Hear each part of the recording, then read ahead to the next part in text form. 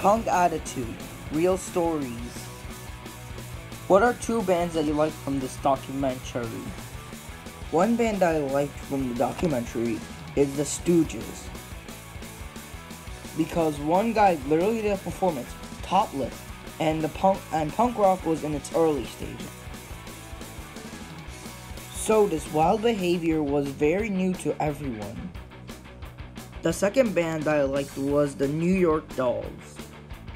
They were the seeds for punk rock. What are 5 things you like about punk rock? Number 1.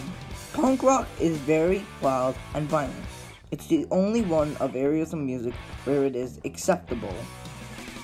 Punk rock is also based on anger. A lot of it is just pure shouting.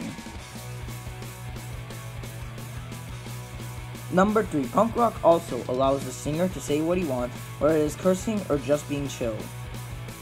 Number 4. Your clothes can be anything you want, from being topless to wearing a weird wig and skinny jeans.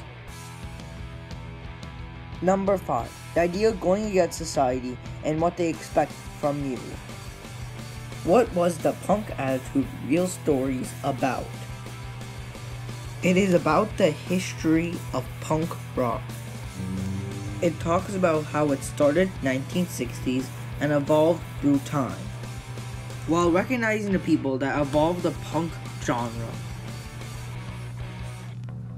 It also talks about what it is and what is it like for other people. What are 3 things you learned from the punk documentary? Number 1. A lot of people when punk rock started believed it was toxic behavior, when really it is just a music genre that is misunderstood. Number 2. You could do anything on stage. You can even boo the audience. Number 3. Punk rock is pure anger. There's a lot of shouting and saying that you're mad at something big or small. It doesn't matter. What made you shocked and surprised in the documentary? That punk rock is all psychological. It's based on rebellious behavior, going against the crowd.